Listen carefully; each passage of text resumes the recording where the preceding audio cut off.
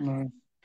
Okay, so I know you have a crew, right? And some people starting off being an entrepreneur, this and that. You usually work by yourself. You go through a struggle. You take on like all these jobs. It's really difficult. How did you grow into getting the employees you have now? I had a good friend. Your significant other, your spouse is a great support system. That's a good start. Um, and I don't know. My other employee, Kelso, he's been with me since day one. He's helped me. That's my brother, so he's Mm, helped me from the very beginning. I have my little brother who works with me too. mm, Um, it's more about trusting. That's my problem. I know I need to gain more employees. I really do. It's just right. a matter of trusting another person. I did have another person who wasn't family, who was part of the team, and he did really well. And he's still with us. So it's just more about me. I need to learn to let go and trust. That's what I was gonna say. Like I do a lot of research on a lot of millionaires and how they came from nothing. And one of the biggest issues is letting go, and allowing people to do their job. And even myself, I still to this day do a million jobs myself. But the main thing is to let go, and then to have somebody that's really going to be consistent with you. Yeah. That's not going to stray. Yeah. My guy Kelso, that's my A1. So I've been working with him very closely this year because I do plan to expand. And so I've been training him, having him work with me side by side so that I can let him take over while I can start another project. And so far that's been pretty successful. So now I'm here at home while, he's over there at our food truck Yeah. taking care of business. So And it's hard. It's hard. It's hard to let go and just say, go ahead. But, that's the biggest part of growth, though. You'll never grow unless you could put people in their positions and allow them to run it. right. Because I could see trap saws going far further than what it is now. I know it's pretty big right now, but I could see it expanding to different locations and because it's doing good. I know at one point you were talking about changing the name. Yeah, so I plan to rebrand to, it's still going to be trap sauce, but instead of trap sauce micheladas, it's going to be trap sauce treats because now that I have my food truck, I offer more than just micheladas. I have your typical Mexican like concession snacks, except Mhm. they're not generic store-bought tahine or store-bought chamoy. Like I'm actually handcrafting. I use chiles from Monterrey.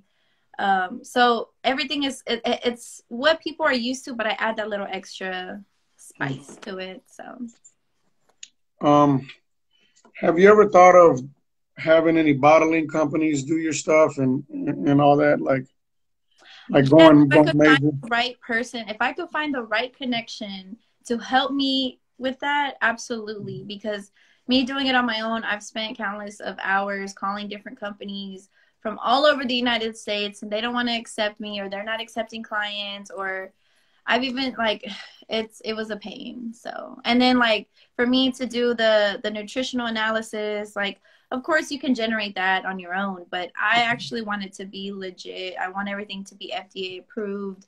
So, Right. yeah, I really do want to take my time and do things the right way with that. So, I don't want a disaster to happen. So, that's why I Right. just sell locally. Occasionally I'll do shipping, but it's I have ice packs and everything like that and Yeah. disclaimers. Um, let's talk a little bit about because I know you're all over the place. You're doing events. You're doing. Well, are you still doing events? Yes, yes. On the weekends, yes. Okay. Yeah. Um, let's talk about losses. Because everybody wants to do business, right? And some people don't understand the loss that you might take by taking on, a small business. You know what I mean? Like, talk a little bit about that, like the struggles that you had to go through with the business. Man, where do I even begin? So I can start with it's in the name itself. TRAP stands for take risk and prosper. Right. And I've taken many risks, a lot of risky moves, some that were very beneficial. I mean, well, actually, all of them. Now that I think of it, like even the ones that have failed or didn't go as planned, I learned from it and I grew. For example, going to an event that I was promised thousands of attendees, I paid hundreds and hundreds of dollars to be there. I lost out on $5,000 and I only made 2 sales that day and the parking lot was empty. And it was a disaster. It really held me back. I wasn't able to pay my employees. I had to throw a lot of product away. That's when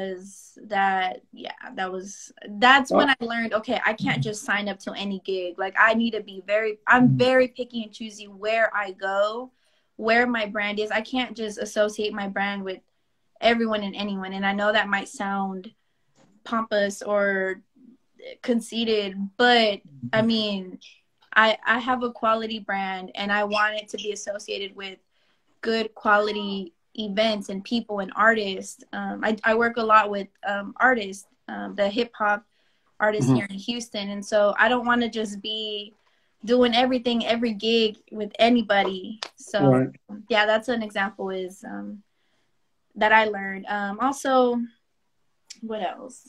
Man, there's a lot of this whole year alone was it was, especially financially. We had the inflation. I wasn't able to get a lot of the products that I normally would at the same cost. So I had to raise my prices, which means, I had to lose some customers that were like, oh, you used to do this a month ago for this price and now you're doing it. Oh, she's trying to jip us. And it's like, no, like I got to keep up with the demand, but I also got to keep up with the prices of inflation, the gasoline that goes into my generator, that goes to my truck, that hauls my trailer, storage fees, there's so much that goes into, I'm not trying to jip people. I'm just trying to keep my business open and running. So.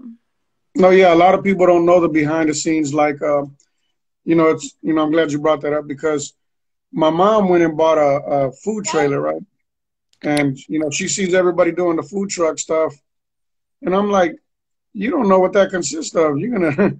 I didn't either. I went into the game thinking it was going to be so easy and people are going to be standing in lines. And it was the opposite. I had to really get gritty with it. And there's a lot to owning a food truck. I was not prepared for.